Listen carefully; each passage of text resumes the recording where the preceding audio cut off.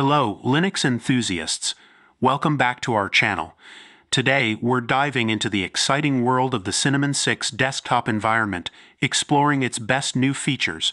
Before we begin, make sure to hit that subscribe button and ring the bell to stay up to date with the latest tech news and updates. Now let's get started. A brand new release is shaking up the Linux scene, the Cinnamon 6 desktop environment. Developed by the talented Linux Mint team, this release, following the earlier version 5.8, comes after an intensive 6-month development period. Scheduled for official release in Linux Mint 21.3 by December 15, 2023, Cinnamon 6 introduces some groundbreaking features and bug fixes, pushing the boundaries of this GNOME components fork.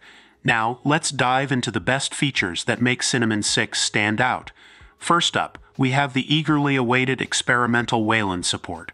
While it's still in its early stages, this marks a significant shift towards enhanced performance. Despite some issues in window management, resizing, and cursor responsiveness, Cinnamon 6 already showcases functional window management and virtual desktops.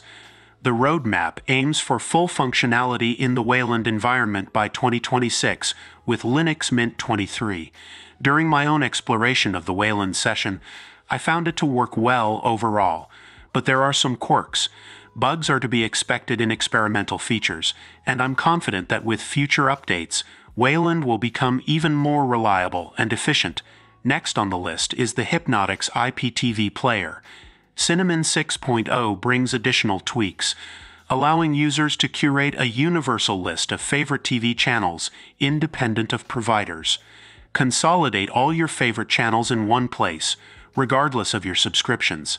Plus, a built-in feature ensures seamless updates for the YTDLP application, keeping it in sync with YouTube's evolving protocol changes. Enhancing visual experiences, Cinnamon 6 now supports the AVIF format for desktop wallpapers. Dithering is also employed for background gradient formation, ensuring more effective color blending, especially in lightboxes.